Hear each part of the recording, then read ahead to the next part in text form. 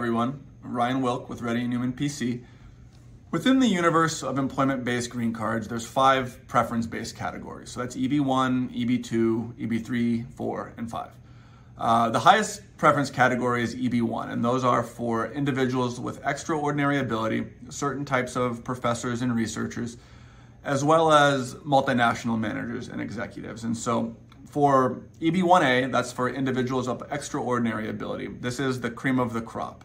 You're needing to show demonstrated national or international success in the arts, science, business, athletics, and you're gonna have to typically show a receipt of a high-level award. So it's not just, hey, I'm a great person. Other people need to look at you and say, okay, you are extraordinary.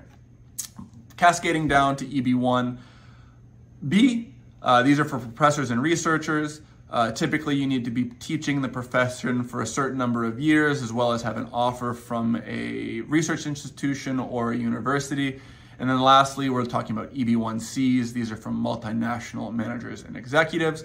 Typically, you need to be working for this foreign entity for 1 year within the 3 years preceding the filing. And so if you are abroad doing some sort of managerial or executive role for a foreign company, within the last 3 years, that company can likely sponsor you for an EB1C multinational manager executive green card. For more information, please subscribe to our newsletter as well as our YouTube channel. Thanks, and we'll see you again soon.